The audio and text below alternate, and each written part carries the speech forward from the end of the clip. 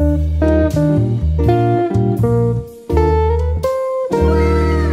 guys, welcome to the third episode of Funday Sunday. A little backstory regarding this build.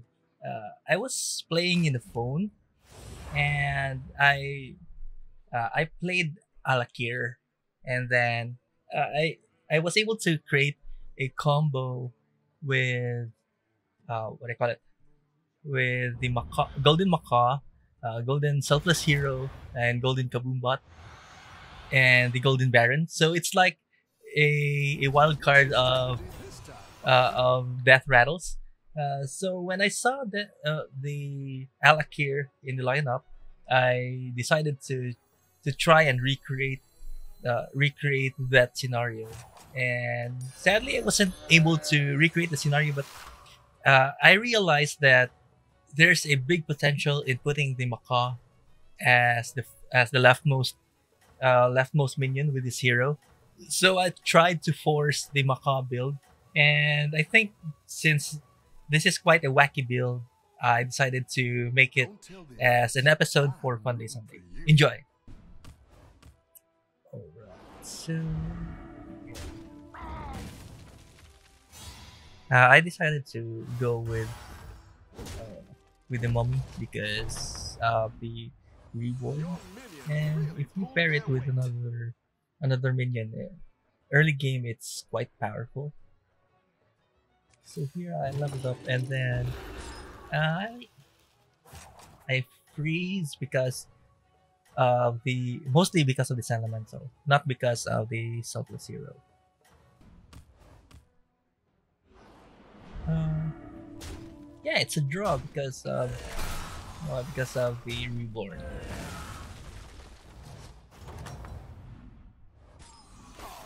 Here I can get this elemental, but it is just a pack leader, so I'll just get the selfless hero.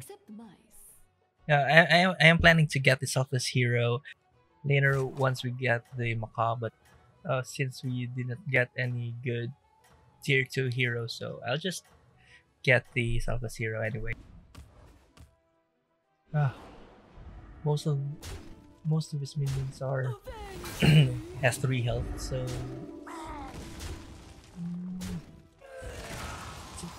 nice. It's a draw. I was expecting to lose there because of the extra 1 health. Ooh. I don't like our rolls. Most of them are 1 star, even though we are already at Tavern 2. So just the Kaboombot. At least we have the selfless hero and the Kaboombot. So once we get the Macaw, we have the two components. But for now, maybe I'll go for the Micro Machine because it is a growing hero. Okay. Ooh. He has a big Weaver. Okay, I think we won because the Weaver attacked our biggest minion.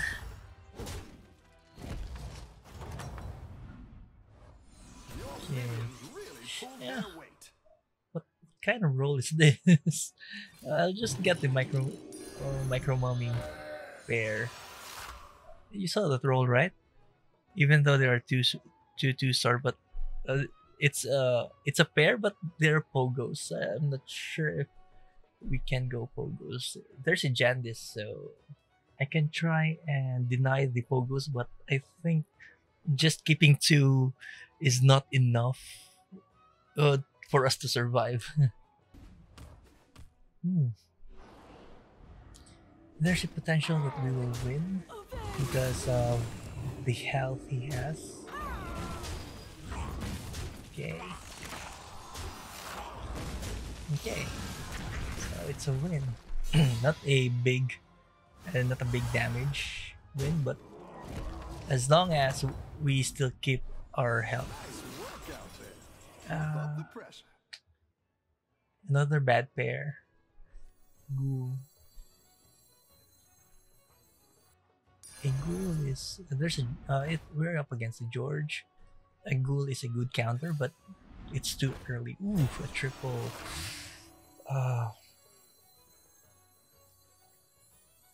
I would like that triple, but only for a Tavern 5 Discover. So maybe I'll just get the Crackling Cyclone, and actually I can just keep it in my hand and not play it, so that we will not burn any gold. We are still at 40 health anyway. I'll just freeze for the triple. And okay, let's just hit this one to all. But I think it was a significant +1/+1 and another +1/+1. So yeah, it's really significant because it's above our breakpoint. So yeah, our biggest attacking minion is just 4, and because of the +2/+2, both War Leader has 5 health. So yeah, we lost there, but luckily we just had 2 War Leaders remaining. So now I'm going to level up and try and discover a good Tavern 5 minion. Maybe Little Rag. Yeah, because it is scaling. With Little Rag, we can give a +3/+3 to a minion when we play the Crackling Cyclone. Yeah, I'll put the Crackling Cyclone here because the leftmost minion will get a Divine Shield, Taunt, and Wind Fury. So it is not wise to put the Crackling Cyclone at the leftmost as the leftmost minion, because it will just gain a taunt, which is a really wasted buff. Okay, we got the first attack, but yeah, it has 8 health, so it's not enough to kill it. Oh, nice! The Divine Shield went to our taunted minion, so it's actually a pretty good attack. Nice. We just dealt 6 damage, but the important thing is we still have 33 health, and we just transitioned to Tavern 4, so it was actually another triple. I was about to say that it was actually our weak round, but because of the win, we were able to dodge a small bullet. Come on, give me another Tavern 5. Nah, Nomi is not. I don't think Nomi is good because we are not planning to go elemental, but our draws are kind of going elementals. But hopefully we can get a Macaw soon.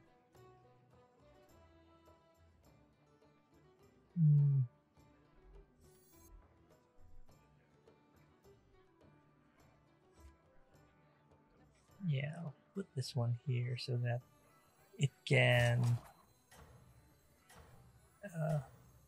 do the random splash damage, or what do you call it, the mini splash damage. And ooh, what a roll! We have the Selfless Hero pair and the Macaw. Oh, please work.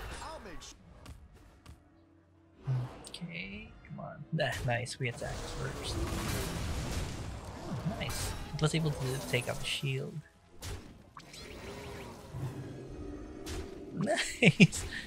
Oh, actually not nice because a token broke the Divine Shield. But hey, that was a helpful move.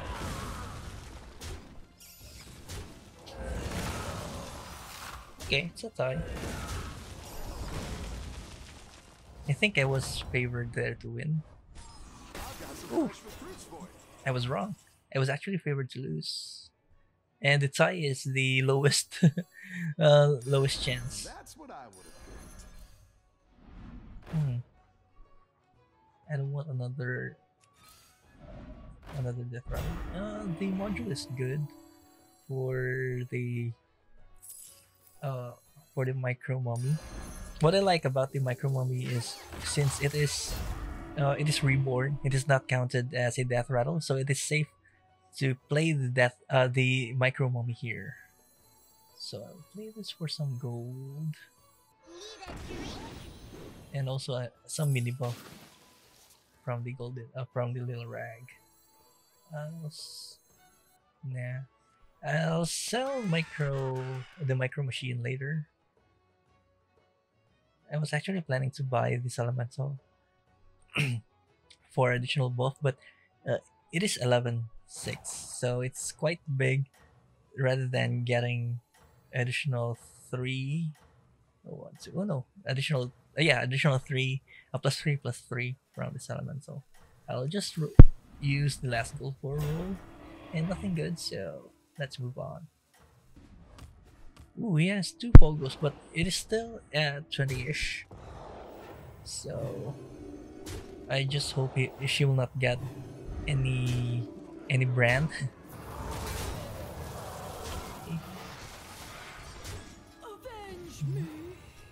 Oh, nice, the Macaw got the nice. I think we still lost. We don't have enough to. Oh wait! Is this a tie? Nice. I thought we would lose there. Yeah, there's a big chance to lose. Yeah. Let's go Tavern 5. Well, we have a lot of health. We need to search for the Baron.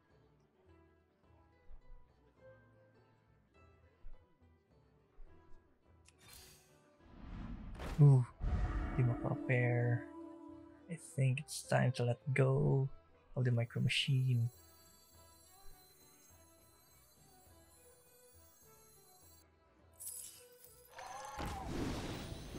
Okay, just leave it as it is.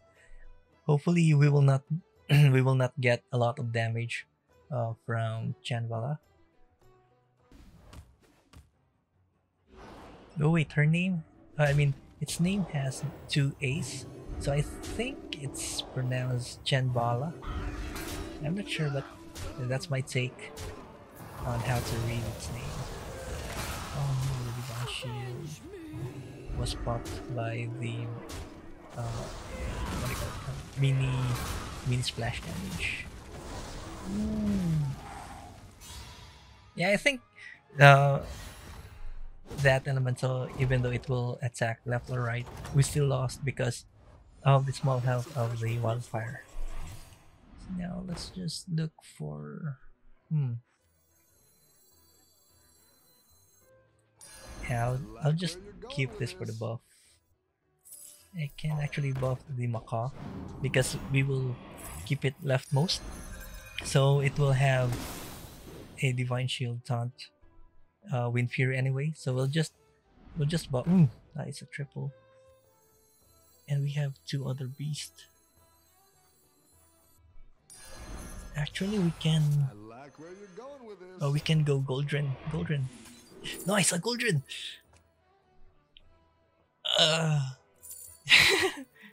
With the Golden Macaw, it can attack twice.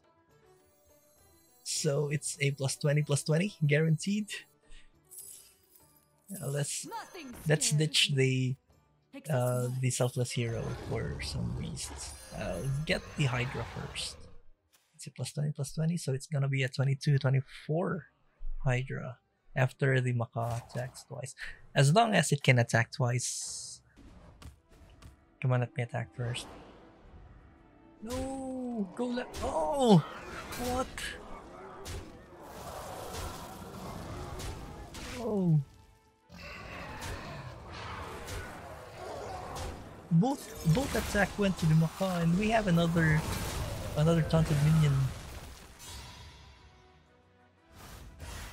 He really dodged a big one there. You're good at this. It's an 87% chance for lethal. The 12% I think is for him to attack that scenario.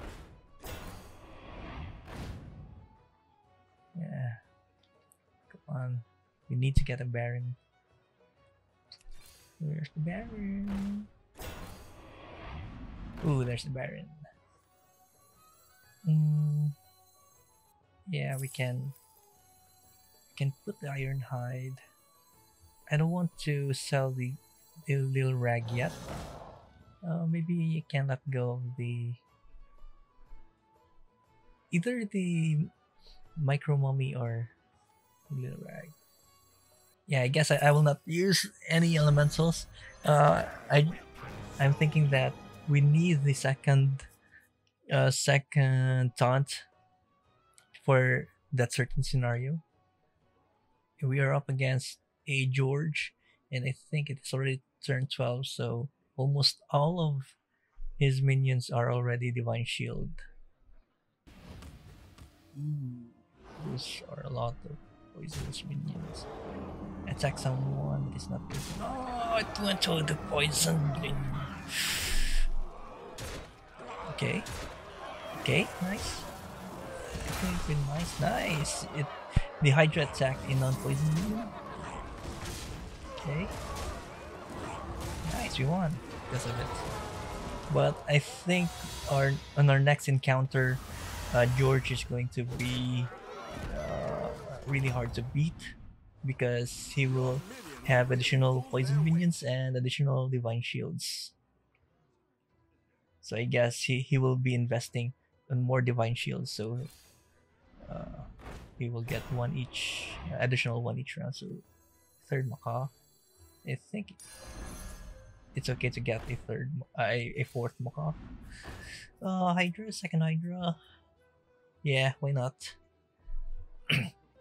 But with this, I need to let go of the micro mummy. Yeah, I think I can let go of the micro mummy, and then we can try and find a ghoul for George later.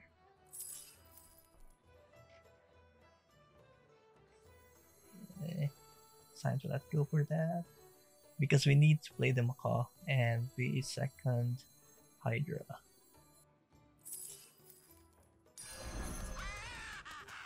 And let's try and start looking. Ooh. I'm going to burn 2 gold. Yeah. Because we need 7 minions so that we can try and get the first attack. Though I can play 2 Barons, but my lineup would be weaker. And we are up against a Deathwing.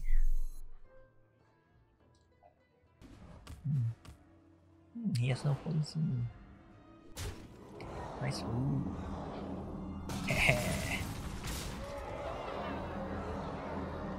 That's plus 40. Another plus 20.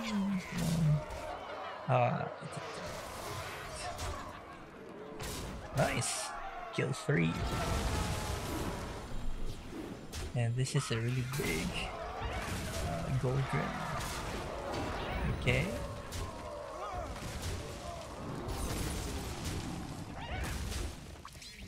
You guaranteed. So we are now up to top 4. This build is kind of OP, but the weakness I can see here is either a zap or him attacking first. But now we can get a ghoul. Oh yeah, there's the Whirlwind Tempest, but it's I cannot see using it now because the George is going for poison, so the Macaw will just die when it doesn't have any divine shield.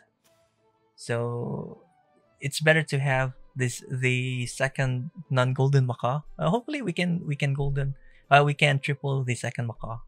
But for now, having the second Macaw is better than to have the Whirlwind Tempest.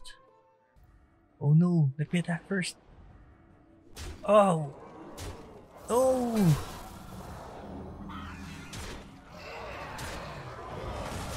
We don't have enough damage. No. Are we dead? No, we're down to 7, but that was a big blow. And it was up against a ghost. I wasn't expecting his lineup to have big crackling cyclones. Damn. Goo.